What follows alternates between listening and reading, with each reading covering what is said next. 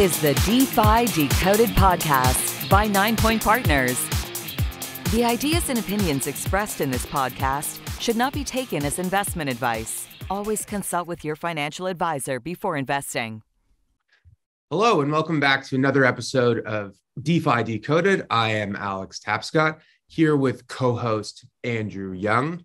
There's a meme in crypto about programmable money, the idea that we can use smart contracts to basically take assets and program a whole bunch of economic instructions into them. And we've seen that play out in many different areas of DeFi, around lending and trading and so forth.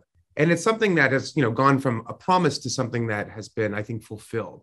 But one of the most interesting areas of programmable money today is the idea of programming our values into our money. What are the ways that we can actually put into economic systems things that matter to us, not just from a financial perspective, but as a society? How do we address the social, material, intellectual, experiential, and cultural needs of humanity? And how do we take this concept of DeFi, decentralized finance, and convert it or evolve it to this concept of regenerative finance? That's a term that has caught on recently as this sector of Web3 has grown in importance. It's something that's championed by several individuals in the space, many people within the Ethereum community and the Cosmos community. Kevin Owocki, who's the founder of Gitcoin, wrote a terrific op-ed about this towards the end of last year, laying out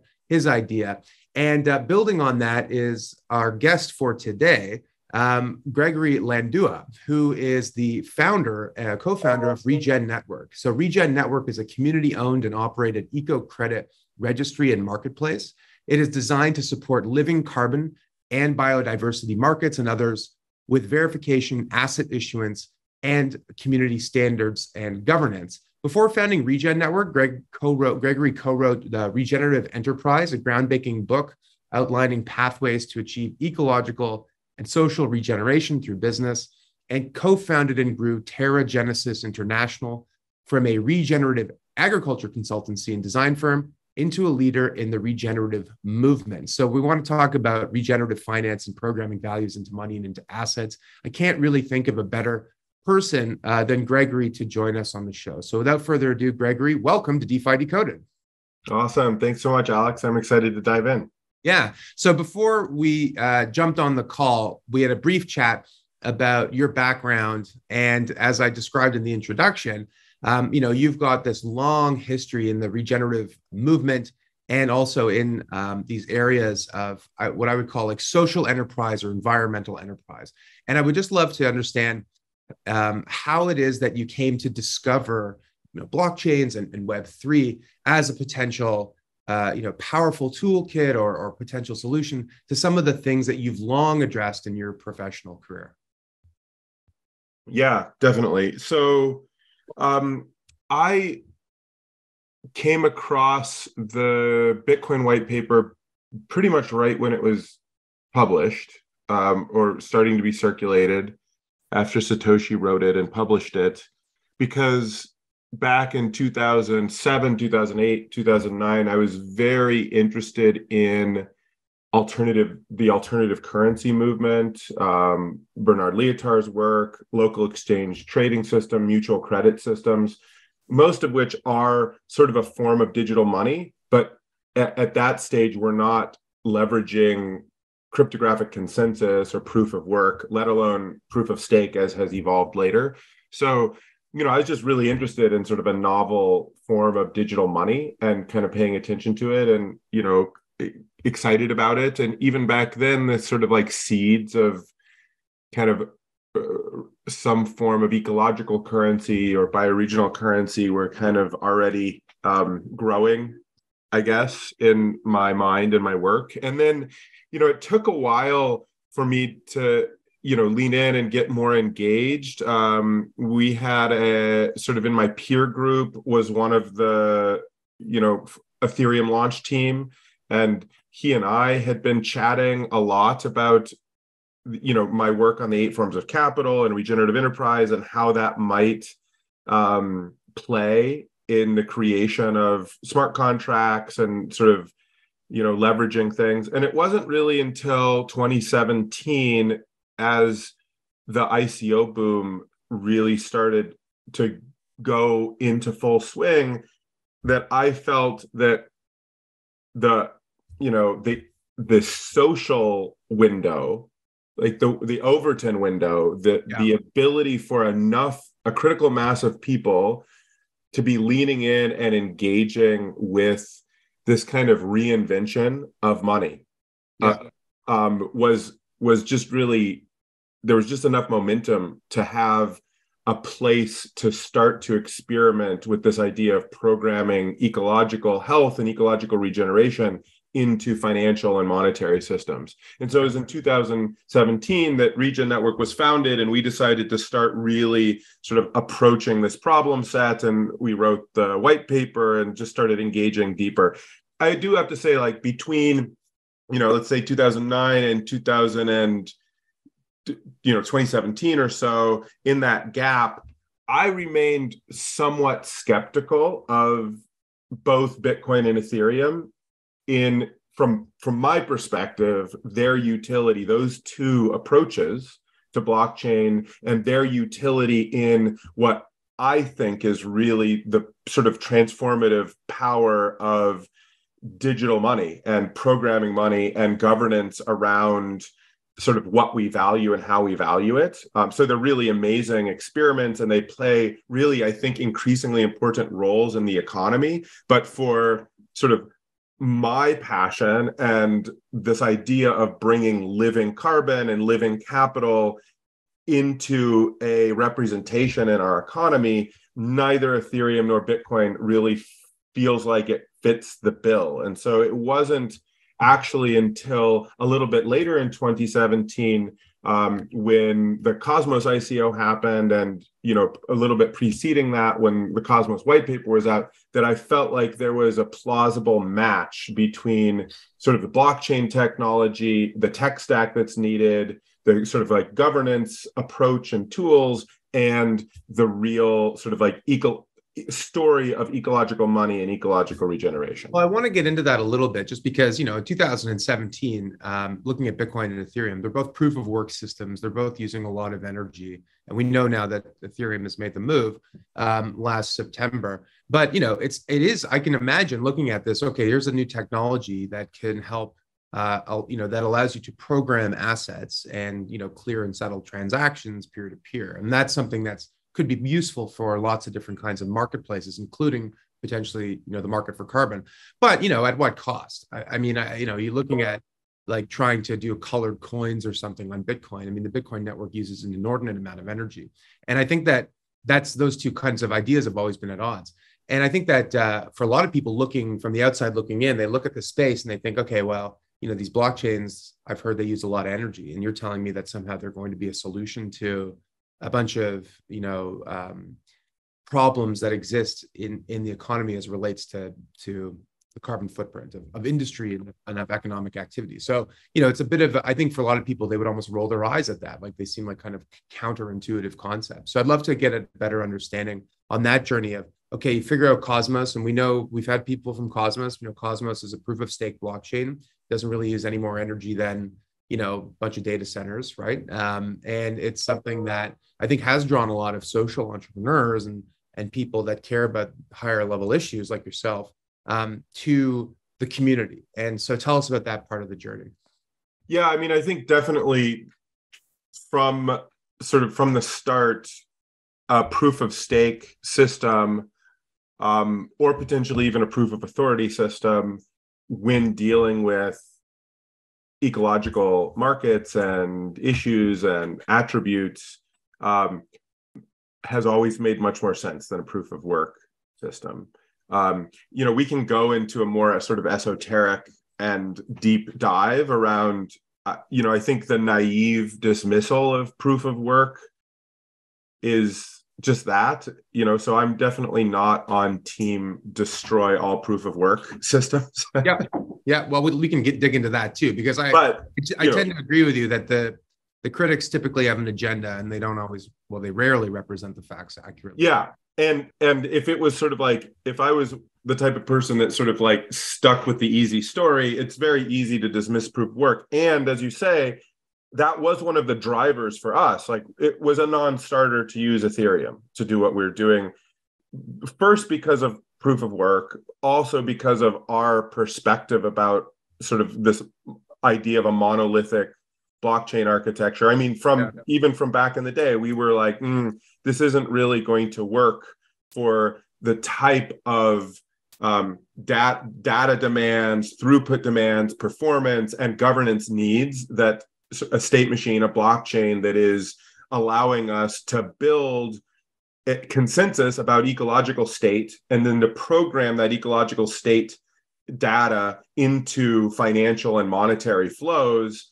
At least at that point, and I think Ethereum has come a long way, and there's a lot of convergence, interestingly enough, between Cosmos and Ethereum, and increasingly the Ethereum community is sort of like bending towards modularity and composability, and there's, sort of like app roll-up systems and all these sort of very Cosmos-y ideas. So there's sort of like, but we were very much, that's what made sense to us from first principles, from kind of a computer science, governance, data architecture approach. The Cosmos vision really was much closer to how we thought these systems needed to be built. And so we sort of, from day one, we were, thinking about Tendermint, and thinking about later thinking about the Cosmos SDK as kind of the base structure for the building out of things. And I think I really resonate with a lot of what Ethan Buckman talks about.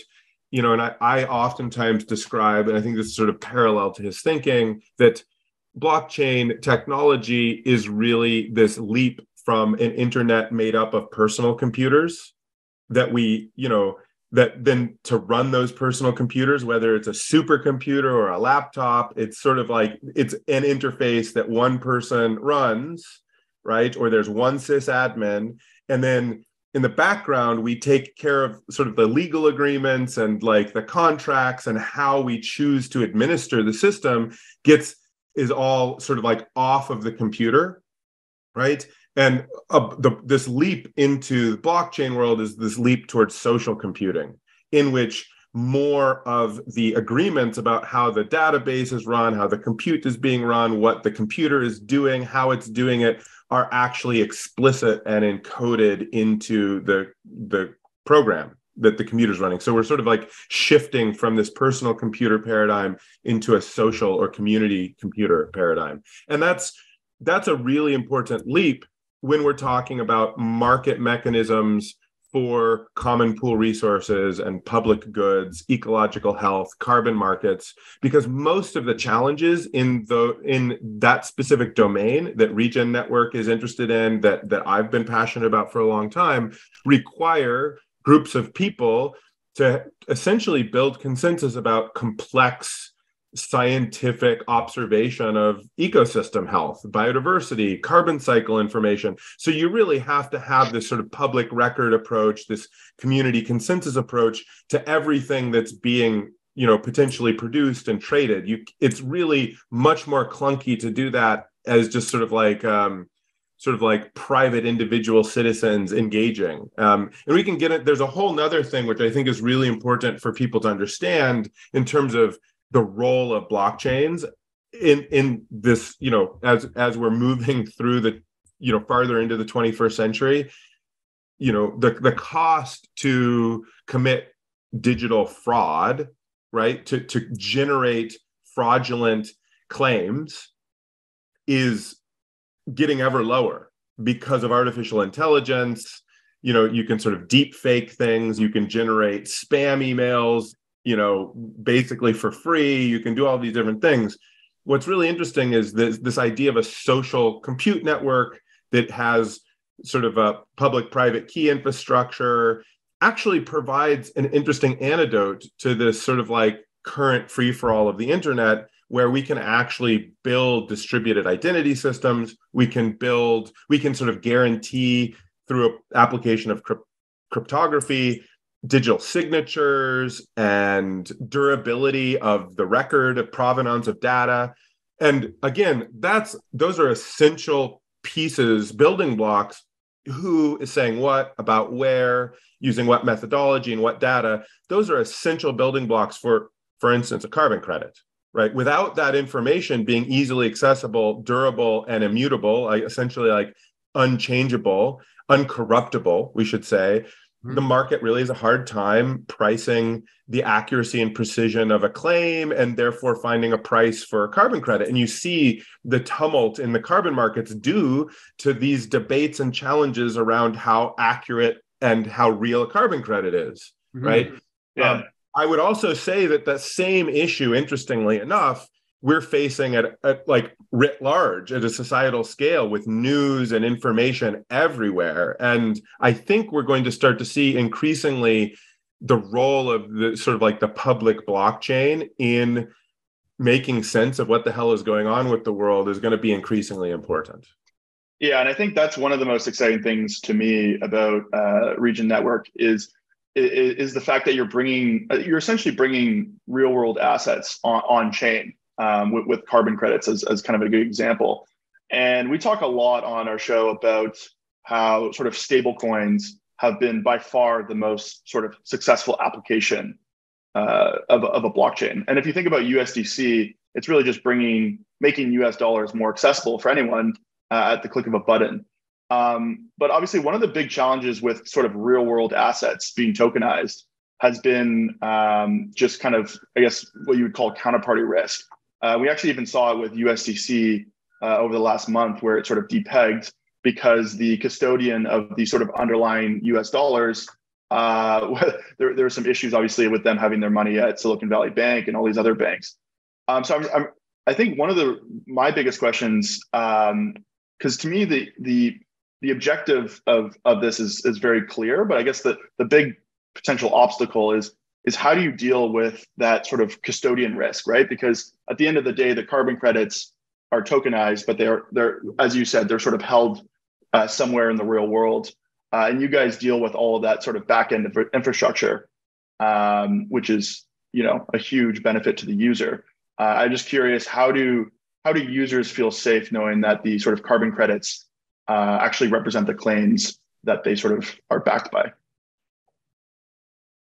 Right. So, I think this is a progressive story. So I think, where this ends up going, right, is sort of a full Ricardian on-chain contract, a full expression of the counterparty agreements in a world in which the asset itself is completely digitally native and isn't necessarily referencing a bundle of sort of like, off-chain agreements and other things. And so the full sort of like risk and responsibility is living on the blockchain. It's fully digitally native. And again, the agreements, in this case, the core of a carbon asset, the core of a contract related to carbon is about present and future land use agreements, right? So the core does require very strong, I guess you could say, sort of like rule of law and respect of, property. The interesting thing here is that we're sort of expanding property rights so that the rights and responsibilities to the community, right, about how an individual landholder manages that property are starting to be valued and expressed. And so an agreement between whether it's an indigenous community or an individual farmer in the Midwest, like either of those examples, like an indigenous community that has collective ownership of a forest, say in the Amazon, or a farmer in the Midwest, right? In either case, the land title holder, whether it's a community or an individual, is making a promise to a whole bunch of other people that they're going to manage that land in a particular way. The farmer in the Midwest may shift to no-till agriculture, may shift to silviculture, may do holistic management grazing, these actions that increase soil health and sequester carbon and reduce nutrient runoff and all these other things that produce public goods for communities downstream and the broader world, right? In the Amazon example, those communities may just promise to not cut down their forest, right? Because the Amazon is essentially the heart and lungs of the world. So the whole hydrological cycle and the cooling effect that that has depends on this giant ancient forest in the Amazon. That forest is 40 million years old that's being stewarded there. It has a key role to play in our biosphere, the health of our biosphere. So there's an agreement between specific counterparties. Now that agreement, being able to fulfill that agreement, right, in each case is individual humans or a community of humans stewarding a landscape in a specific way that produces a benefit to counterparties. So in the case of that rainforest, or in the case of that farm, you can monitor whether or not they are indeed completing their agreement, right? So you can stream, basically live satellite information on a day-by-day basis and see if that forest is in fact intact, or see if that farmer has tilled or not tilled their farm. And so where we're headed here is a world in which we have dynamic agreements, instead of these very clunky old style agreements where we're like, okay, we're making a 30-year easement on your property, and every 5 years somebody's going to show up and maybe check on it, and it's just like this really slow, laggy sort of resolution. The marginal cost to actually have a dynamic agreement and basically turn carbon credits into this static, sort of bureaucratic, old style kind of asset into a dynamic asset that has essentially real-time monitoring of the specific agreements between the parties. That's happening presently, right? And where's this interesting, I will say, like on Regen Network, you have this interesting scenario for anybody who's been paying attention. We're just now building a bridge for the Nature Carbon Ton, which is an asset that this protocol called Toucan tokenized, which is basically tokenized old legacy carbon. Right. So it's just simply tokenizing the old way that things happen, right, to experiment with liquidity and some transparency benefits and some other things. But it is essentially not changing the fundamental way that the carbon asset is created. And we have the second generation of carbon that is currently on Regen as well, which is city forest credits, which is like a new registry, which we have a sort of like two-way agreement with, and they can mint their assets into our marketplace. And it's like more deeply integrated. Second generation. The third generation of carbon assets is what I'm talking about, where you have these digitally native, blockchain native, dynamic, real-time monitoring opportunities where there is no off-chain agreement or representation. The asset itself is completely a blockchain native asset, and the agreements about how that came to be are encoded into the metadata. They're and even encoded into dynamic, potentially dynamic price feeds and other things. And so that third generation, which is really what Regen Network is excited about as a community and R&D Public Benefit Corp, the company I'm CEO of, this is where we've been headed, right? This is just now really for the first time in the history of humans, this idea of a dynamic representation of an ecological asset is coming into the marketplace for the first time this year, basically. So first generation, second generation, and third generation can all coexist in the same marketplace. Okay, so I have a couple of thoughts on this.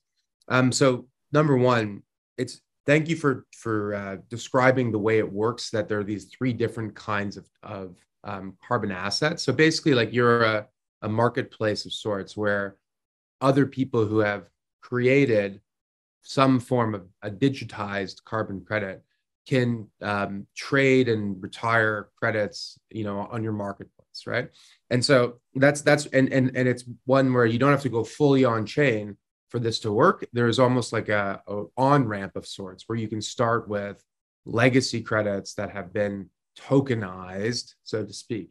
But ultimately, and I think this is true for a lot of projects in DeFi and in Web3, the holy grail is a state where all of the agreements are on chain. Having said that, even in the last category, the third generation, you don't have to worry about, has someone else done is the carbon credit itself valid? But you still have an Oracle problem of sorts, don't you? Because or not a problem, like an Oracle challenge, which is, okay, in order for the credit itself to be valid, you need to know that that land use agreement is in place. You need to know that, it's being stewarded in a certain way. And so there is a data feed of sorts that needs to go into this digital asset, right? So like, how does that come into play when I guess it's a monitoring question, right? Like you have to monitor a situation. I mean, you know more about this than I do, but how is this, chunk of the Amazon being stewarded? Is it being done in a way that meets the standards of our on-chain credit? Can you talk about that process? Like, let's assume for a second that number 1 and 2, tokenizing the old way of doing things is a good starting point. But like, let's get to the end point and talk about how that actually works. Sure. So let's split it out into 2 sections. So one is, as you very accurately described, there's this monitoring question. But beneath that, it's really important to also address the methodological question. Okay. How are we monitoring? And is the monitoring approach adequate to the agreement that we're making between people? Yeah, exactly. And that's actually where that's in some ways, that's the more complex question, right?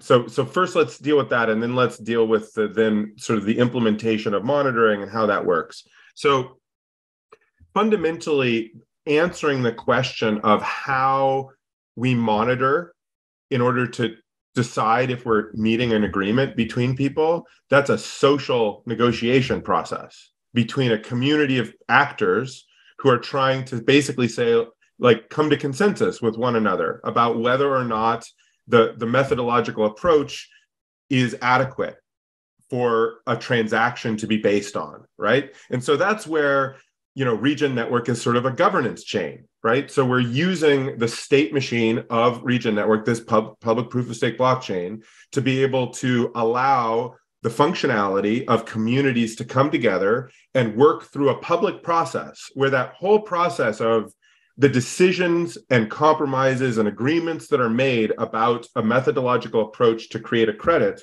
there's like a public record and a public governance process of that then is the reference point that the market can use to decide whether or not it agrees with that specific approach, right? And so that's a sort of leap beyond the way the legacy system works, in which there is really, people have tried to do good public process. I'm like, people do good public process, but you just can't until the birth of the public blockchain. It's very hard to encode all of that in a way that's immutable and accessible and sort of like baked into the way the platform works, right? So in order to get a credit onto Regen, you have to go through a process where you're sort of like making all these decisions and making them in a public forum so that the market can choose whether or not it's confident in the choices that have been made at the methodological level. So that's number 1.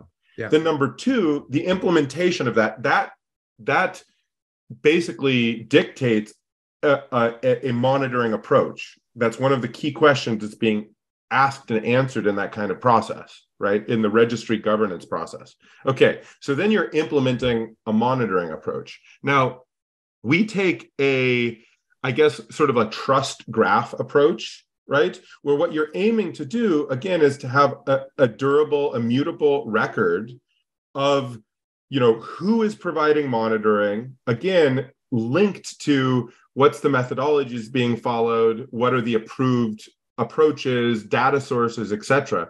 So you can basically, what you're doing is not creating some sort of ironclad guarantee that the data is perfect, because that's impossible, both for scientific reasons as well as for sort of like cheating reasons. But what you're doing is you're making it really cheap to uncover fraud, right? And really expensive if that fraud is shown, right? So that's the first foundation here, because we have this sort of like, again, this durable, immutable record of who is saying what about where, using what kind of device, what kind of data, what kind of methodology, and is that methodological approach on the approved list of the credit? And if it isn't, you can't even, mint the asset. So furthermore, people can encode, if they want, like identity, like what address is capable of providing the data, right? So you get all of these choices when you're setting up a crediting approach that can gate things. I think it's a little early to know exactly what's going to be the most efficient and effective way. But again, taking a step back from an architectural perspective, the way we're approaching this is from a trust graph approach, where it's like, what's important is we're building out this record of who's saying what, how is it supported, and then you can basically go back in history and you can be like, oh, that data provider or that approach or that methodology has been shown to not work, or those people cheated. And that basically allows the market to be incredibly intelligent and to drive the price signal where it needs to go, which is towards accuracy, precision, and real world impact. Right. So you don't get that off the bat. You don't just get to we can't sprinkle magic blockchain fairy dust and solve all of the monitoring problems. Right. Yeah. It just serves as a substrate for fair dealing and calibration. So we really think of it as a community. So Regen Network will get smarter and smarter, more and more precise and more accurate, the more it's being used and the more the community is engaging with asking and answering questions. And the assets, therefore, will get more and more valuable. So with all of these things, I think we can kind of assume that the assets will become sort of, like you said, the infrastructure will become better and better over time. But at the end of the day, the most important thing for most sort of financial markets is liquidity. So is there, I mean, we've talked to a lot of sort of DeFi founders of the years, and one big thing they've done is sort of liquidity mining. Obviously, kind of the early generations of liquidity mining were a little naive in their design. But I'm just curious, how are you thinking about liquidity formation? And are there any sort of like Web3 native strategies like liquidity mining that you're thinking about using to sort of help with that? Yeah. So first off, I'll say a controversial thing, which is I don't think liquidity is the problem. And I think people are wrong about their fixation on liquidity. And I'll answer, yes, there's some really cool things happening out in the community related to liquid stake and regen stake and liquidity, like carbon liquidity pools that are being experimented with, because some people disagree with me and think that liquidity is really important. I personally don't think liquidity is as important as people think. I think it's more about the velocity of exchange. So that's a different way of thinking about demand, right? Where, I think what we really need is to just have sort of essentially reoccurring carbon subscriptions, basically, where, because it's a commodity and that commodity needs to be used, and it needs to be used in a more and more real-time fashion. And so to the degree to which what we're really doing is creating an efficient supply system that is producing carbon and moving it into the place in the market where the demand is, and then retiring it, right? Because it has utility. Then I think as you build that velocity, then we can create sort of financialization processes off of that velocity of exchange and movement. And then you could build sort of liquidity and financial instruments and maybe securitize things and do indexes and other cool sort of DeFi products on it. But the foundation here really has to do with the supply and demand and sort of the manufacturing, in quotes, process of these primary ecological units, right? And getting them where they need to go. And liquidity, in my mind, is a little bit of distraction until you actually have built out the system and sort of are making it move. Of course, it's also, you need mechanisms to do good pricing, and liquidity and AMMs can help that. And there's second generation AMMs or third generation now with, Uniswap v3, and where Osmosis is going with sort of being able to do not just a naive liquidity system, but for people to basically almost put like bids and sell orders into the liquidity pool, so you have more structured liquidity, right? I'm excited about more structured liquidity, actually. But so I'll pause there and see if you've got pushback or questions, or how that lands. Well, just building off of what you said, I mean, I think that having spent my career in financial markets, I agree with Andrew that liquidity is very important. But I also agree with you, Gregory, that there's a lot of things that need to go right first before you're even thinking about that challenge, right? And that leads me to sort of my next question, which is, you have this trust graph that you want to use as a way and a governance process to validate who can participate and the nature of the credits and so forth. But there are already global standards set by governments and standards bodies around carbon credits. And I'm just wondering, like, are you trying to do it differently because you find that those systems are flawed, or are you trying to, like, putting the question another way, why can't you just like turn this on for a standard that already exists, like whether it's the European or standard or North American standard for carbon credit? It seems like you're kind of creating your own based on your own system of standards. Am I getting that right? Or maybe I'm misunderstanding that. Well, it's a bit of a both and. So we're sort of, we like to say backwards compatible and forward facing. So, okay. So we have this bridge to Toucan. Toucan has tokenized legacy carbon. We have this sort of two-way registry integration with city forest credits. And we'll sort of progressively build out tools so that existing registry systems and existing carbon systems can simply like integrate and own their own tokenization tools, essentially, right? But it's really important, actually, the hard questions that need to be asked and answered at a registry level or at this sort of like governance, standards governance level, do have to do with how are you programming the asset? And if all you're doing is sort of naively tokenizing from existing registries, you're not really taking advantage of blockchain at all. You're just going straight for liquidity, right? That's really the only benefit you get if you're just naively tokenizing from an existing registry system.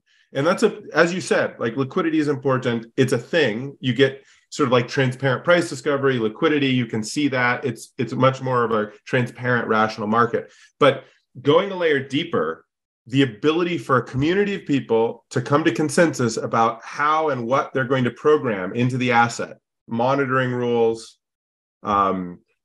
retirement rules, royalty rules. These are all the harder, sticky questions to create a high quality carbon credit, right? And doing that natively and showing how that can be done natively is really important. And the legacy carbon markets are incredibly slow to engage with something novel because they're always in this rear guard battle against critics.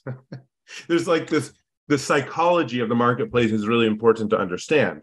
The legacy, I really sympathize with this, but the legacy market actors have always been getting attacked by people who really just fundamentally don't believe that markets have any place whatsoever in doing anything good in the world. And starting from that worldview, there's like a constant attack on carbon credits. Like, this is just greenwashing. This is just a license to pollute. This is just, the baseline's wrong. This is wrong. That's wrong. So they're in a constant reactive defensive nature. And therefore, actually like wading in and engaging it from sort of like the ground up to be like, hey, this is how this like social computing system can allow a group of stakeholders to program in standards, values, and asset behavior so that you can get exactly what you want as a community out of your carbon asset. That is, with all of the FUD around crypto and blockchain, combining with the rearguard action that carbon actors are in all the time, it's just kind of like a no-go to sort of like wade in and just support the build out for a legacy org. So that sort of happens, through Toucan and City Forest. So there's like ways that we're trying to sort of show and engage with existing credit systems, but also there's sort of like, there's a huge amount of hunger for novel approaches. So I've been sort of explaining my armchair psychology perception of why there's resistance or restraint to sort of like leaping in and innovating in the existing carbon markets because of the sort of inherent conservatism of an industry that's in constant defensive mode. And I think it's important to understand there is also all those standards were written in like the 90s, right? It's 2023. We have real-time satellite information that refreshes on a daily and weekly basis from public and private sources. We have machine learning. We have, that just like radically shifts how efficient we can make statistical representations of complex ecological science outcomes. Yeah. We have new forms of sensors. We have all of these different things. And that legacy institutions are really struggling to keep up with the pace of the technological change. So you have this intersection of sort of big data, big ecological data, let's call it, with artificial intelligence, with blockchain technology, really ushering in a completely new paradigm for how these assets are generated. And so while we're excited to be backwards compatible and create these bridges and show how this all can be used, and it's open source and it can be sort of like leveraged freely, whether it's on Regen Network or this is the beauty of like a Cosmos approach, or they want to create their own blockchain that is governed by a consortium or whatever they're comfortable with from a sort of like legal and liability perspective. They can either use a public network or they could create a private network that's IBC compatible and can have all of the benefits with none of the perceived trade-offs. So there's that reality that we've been carefully stewarding. There's also the reality that there's a huge amount of appetite amongst communities to build new carbon standards because people don't like the existing ones. And so servicing that sort of like latent demand for people to innovate and express new forms of, of natural asset creation, right? Where, biodiversity credits and living carbon credits and indigenous owned and operated crediting facilities.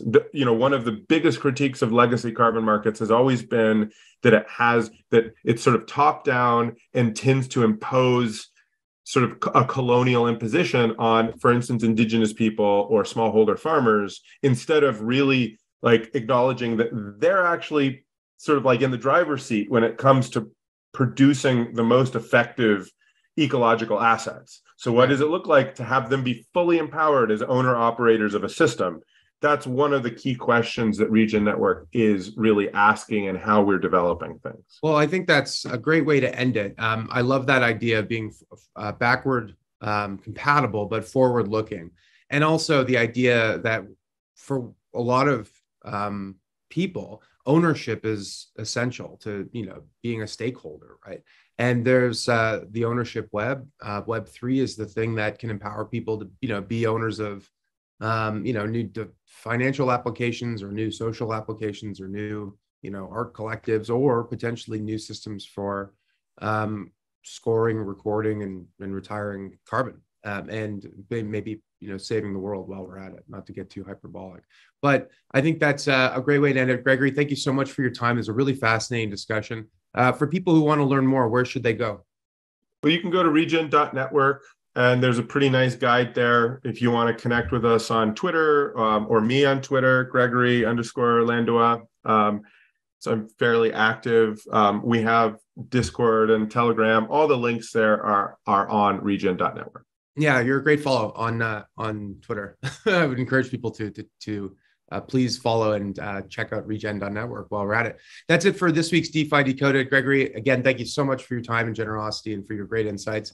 And Andrew, great to see you too. We will see everybody next week. Until then, take care. Bye.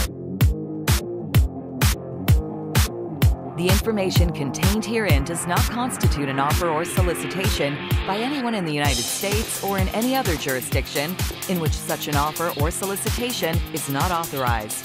or to any person to whom it is unlawful to make such an offer or solicitation. Prospective investors who are not residents in Canada should contact their financial advisor to determine whether securities of the funds may be lawfully sold in their jurisdiction.